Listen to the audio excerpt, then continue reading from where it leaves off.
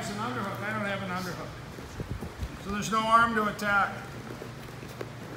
Unless he's giving you that. So I overhook. So now look, I'm going to overhook his arm. My thumb's going to go in his armpit. Just like that. My hand's going to block his hip. So when I move to north and south, he cannot follow me.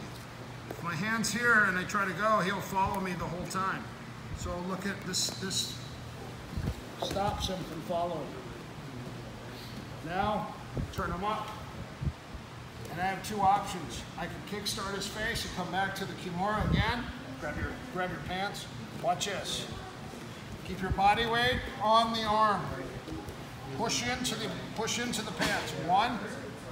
He's not going to let me rip it out. Look at, he's too strong. So I push in one time, then I rip it out backwards, then I lift it up, and then I bring it down.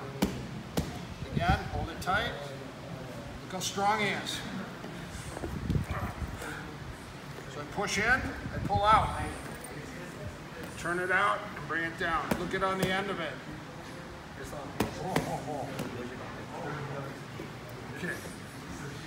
So, again, I don't have the underhook. So I take the overhook and I block. I immediately go to north and south. I pick him up, I kickstart his face. He's immediately going to grab. Grab his wrist, keep your body weight on his tricep. Push into the pants. Pull away from the pants. This is called the rip. Lift it up, bring it out, bring it down. If you like this video, like, share, and subscribe. And hit the little bell for notifications if you like the video, this one, and more like it.